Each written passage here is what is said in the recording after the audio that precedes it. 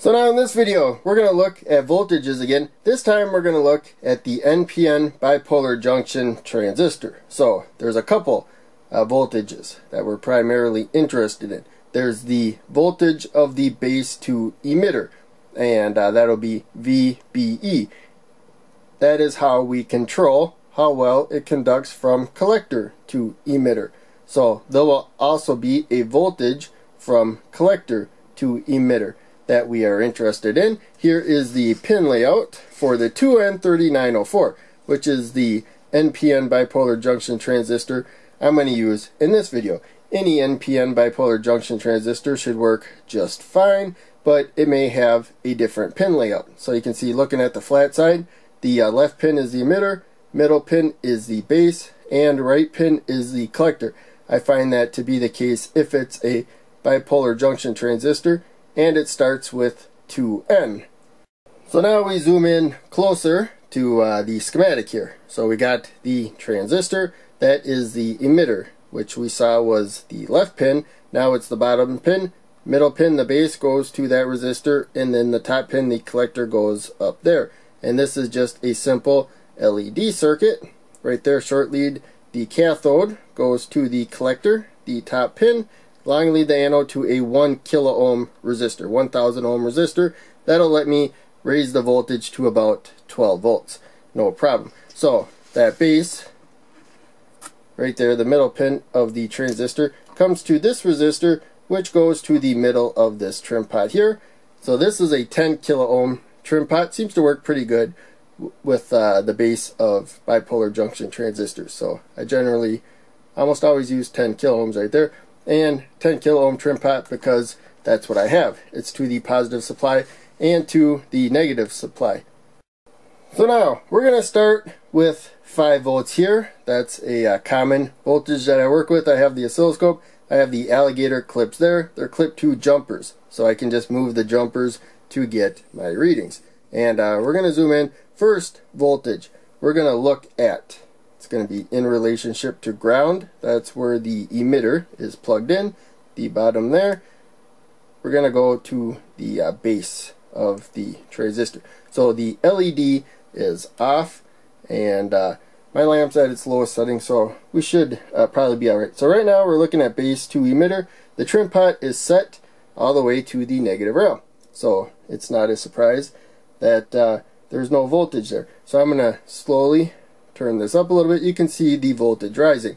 So one thing you're going to notice, it's 1 square per division, that all of a sudden it stops at probably 0.7 volts. And in any case, I can keep raising this. I have a current limiting resistor there, and we have a diode drop there. So we have that diode drop. That's where we're measuring across right now, the diode drop. Just like when you measure across an LED, at some point, once it's conducting good, the voltage doesn't rise across it anymore. And so we got it all the way up. So that's the main thing. We need at least 0.7 volts, and then that gets the current going from collector to emitter. That's why the LED is lit up, and you don't have to worry about it going above about 0.7 volts after that time. So I'm going to turn this way down, and now we get to about 0.7 volts again, and now it is dropping. So that's the base to emitter. Now let's look at what's going on with the collector to emitter. So there you can see that we don't quite have 5 volts. Each square is 1 volt. We have the 5 volts there. That's because we have the LED. So it's dropping about 0.7 volts approximately. If I just put the resistor there you can see now we got 5 volts. So it's taking away some of the voltage, but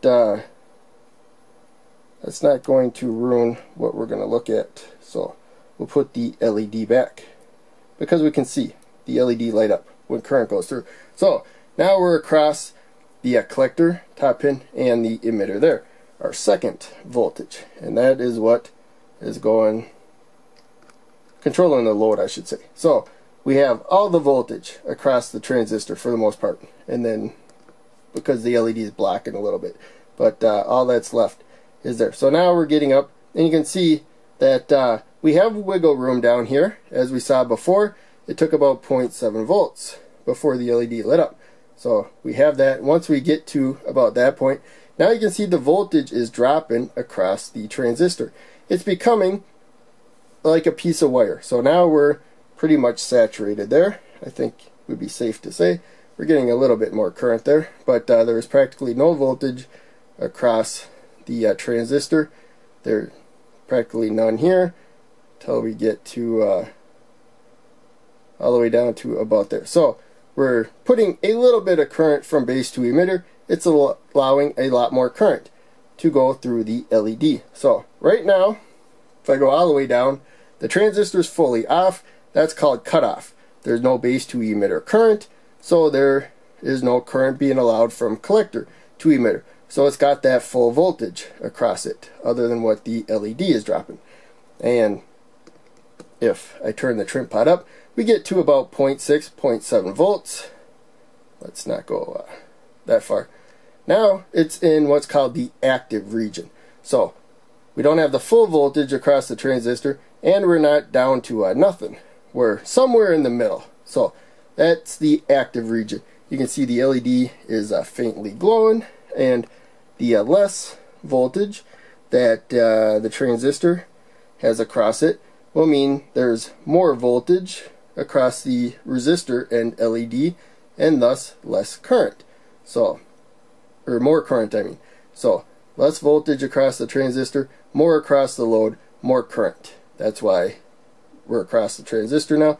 There's no voltage, and the LED is not getting brighter, even as I turn the trim pot. But if I turn it down, then I think we're out of the active region now. Yep, pretty much, yeah. So, that is cut off. Transistor is not conducting at all. Active region, it's conducting a bit, and then we got saturation. The transistor is conducting as well as it can.